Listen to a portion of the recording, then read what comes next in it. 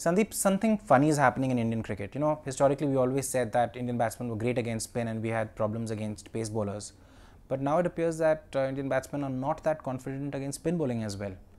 Where's this coming from? It comes from only one factor. When you don't play domestic cricket too much, when you don't understand the pitches that you're playing on, it's very easy to say that Indian pitches are slow, they're full of dust and you can just sit back, take your time, score the runs. It's all easy. But then everybody is not a Virender Sehwag, everybody is not a Sachin Tendulkar, everybody is not a VVS, everybody is not a Saurav Ganguly, and everybody certainly is not a Rahul Dravid. So it stems from there. You have class, you have skill. Now these two things, maybe a Virat has, to a large extent a Shikhar might show it once in a while, but if you're not going to play on the same pitches, domestic, understand the spin that is coming from domestic bowlers, it's very difficult to suddenly come up against a bowler from Australia or England and say that, okay, my average is going to be 50, 60, 70 against spin. I don't think that's possible.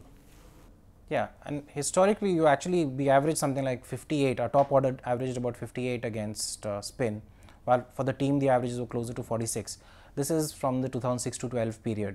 But right now we are averaging something like 34 as a team against spin, which is among the worst in the world. But you also got to take one factor. You go and look at the stats.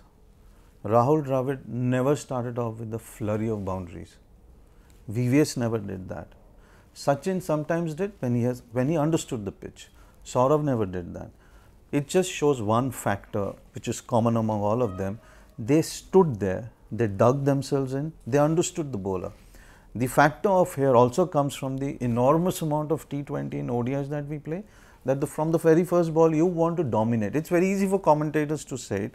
Of course, with due respect to all of them have played top class cricket, but you really cannot dominate right from the first ball unless, again as I say, unless you are a Virender Sehwag, because that was his form of cricket.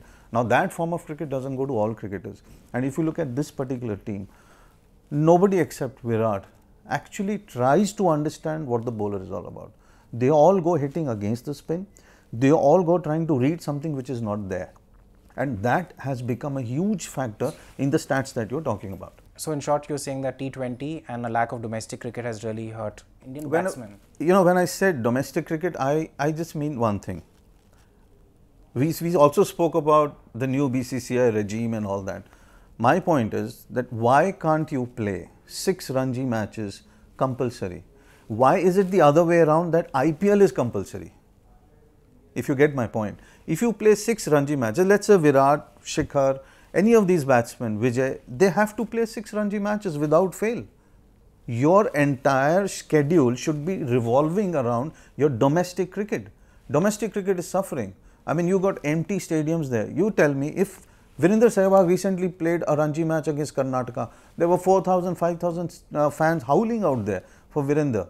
I mean, they were all Karnataka fans sitting there watching. He hit 100.